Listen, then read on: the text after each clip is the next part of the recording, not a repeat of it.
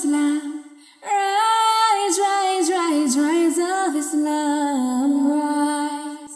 We are stronger together, united as one ummah. Rise, rise, rise, rise of Islam. The first welfare. Caliph Umar ruled the Rashidun Caliphate for 10.5 years, and during this time, the Muslim Empire spread peacefully in many of the Roman and Persian areas. The Muslim Empire got so big that it included all of the Middle East area, including Egypt, Libya, Azerbaijan, Armenia, Georgia, Iraq, and Iran. Caliph Umar created a strong, centralized government, police department, court system, and prison or jail system. Caliph Umar was very strict and never put any of his family members or relatives in a powerful position.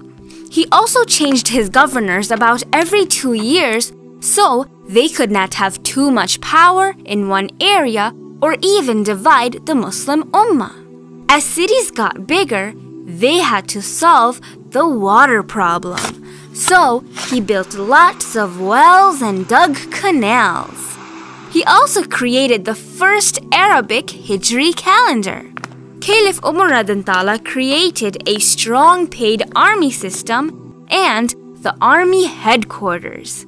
Even during his time, official land measuring system started. He also started a system where they would count how many people were living in the Islamic Empire to help them properly. When the Muslim Empire was getting bigger and bigger, he started bringing in new ideas to manage the system to help the people in the best way possible.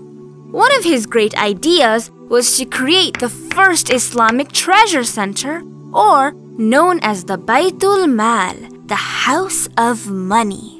During the Prophet and Abu Bakr's time, all the money or assets of the government would be divided between the people as soon as possible. But Caliph Umar decided to save money or assets to build public places like roads, bridges, canals, mosques, orphanages, retirement plans, disability benefits, child benefits, and even army protection so that all Muslims and non-Muslims would be safe in the Islamic Empire from the enemies. Medina had the main or central Baytul Mal. Each town also had a branch of the Baytul Mal system. This system also helped create many jobs. For an example, some people were keeping record of how the money was spent, and others were in charge of guarding or protecting the building. Caliph Umar also started the world's first welfare system. So everyone had the basic needs of life.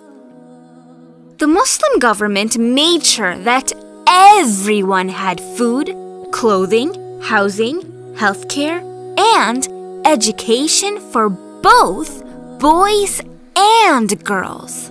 The Muslim government also gave money to the needy children, widow, orphan, poor, disabled, and those who are too old. The Muslim world was extremely advanced in this welfare system. This system was so advanced that the Western world first started this kind of advanced system only during the 1800s. Caliph Umar also started the open trade system in the Muslim world, so people had the freedom when doing their business. Caliph Umar discovered many modern ideas to help the people. He also worked very hard to please Allah subhanahu wa ta'ala. And because of that, Allah subhanahu wa ta'ala blessed him more than we could possibly imagine. Umar was very honest caliph. During his time, the Muslim Empire was very rich. But his lifestyle was extremely simple. He would always eat simple, dry, and hard foods. Sometimes his guests would come over, but did not like to eat his food. They couldn't believe how the powerful caliph or the leader of the Muslim empire could eat such simple foods. One time, a group of Persians came to see the Caliph Umar radiallahu ta'ala. At that time, he was sleeping on the ground and he was using rocks as his pillows. He also had no weapons or guards with him. They were surprised to see that the leader of such a big empire was living in such a simple lifestyle. His clothes were very old and simple with many patches. One time, the people were waiting for Caliph Umar radiallahu ta'ala to lead their prayer. It was getting very late, but he still wasn't coming. Finally, he came and apologized to his people and said that he was waiting for his clothes to dry because he had only one pair of clothes. The people felt bad and advised him to take some money from the Baitul Mal or the welfare program. Caliph Umar radiallahu ta'ala told them that he can't take the people's money without all of their permission. Sometimes he would be starving because he didn't have anything to eat. So his closest advisors and Ali radiallahu ta'ala told him that of course he had permission to have money from the Baitul Mal for his living, especially because he's the caliph. So, with everyone's permission, Umar radiallahu ta'ala took a very little monthly salary just to survive. Umar radiallahu ta'ala's simple and honest lifestyle helped many non-Muslims to accept Islam. He knew that it was his responsibility to take care of that big empire and showed the beauty of Islam to everyone by following Allah subhanahu wa ta'ala's law and orders.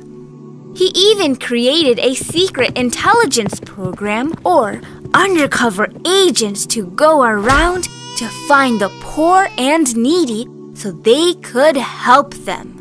But some bad Persian people did not like Islam at all and planned to do the most evil thing, which was to kill Caliph Umar radiallahu ta'ala. The Persians knew that Caliph Umar radiallahu ta'ala was a simple man and he didn't carry any weapons or have any guards to protect him.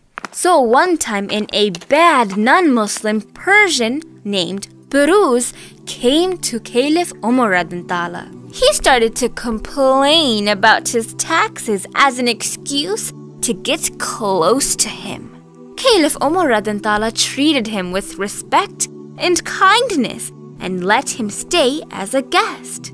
At night, that evil Persian guy dipped his sharp knife in poison. The next morning, on October 31st of 644, he was waiting in a corner. As soon as Caliph Umar radiallahu ta'ala started leading the morning prayer, the evil guy immediately used his poison knife and hurt the Caliph 6 times behind his back. Caliph Umar radiallahu ta'ala fell to the ground senseless. The people tried to save their Caliph and tried to stop that evil guy. He also hurt 12 other people with his knife, and around half of them later died. When he couldn't get away, he decided to destroy himself. When Umar radiallahu ta'ala got his senses back at his house, he asked who that bad guy was. Hearing that answer, he became happy that the bad guy was not a Muslim. The doctors tried but could not stop his bleeding. Then Caliph Umar radiallahu ta'ala realized that his time was soon going to be over. His advisors requested him to pick their next caliph. So he created a group with Uthman, Ali, Zubair, Talha, Abdurrahman, and Saad, peace be upon them all, and advised them to choose their next caliph from that great Sahaba group. He had only one last wish, which was to have his grave next to his closest friends, Prophet Muhammad sallallahu alaihi wasallam and the great Abu Bakr radhiyallahu ta'ala. Umar radhiyallahu ta'ala immediately sent his older son, Abdullah radhiyallahu ta'ala, to get permission from Aisha radhiyallahu ta'ala because she had plans to have her own grave next to her husband, Muhammad sallallahu alaihi wasallam, and her father, Abu Bakr radhiyallahu ta'ala.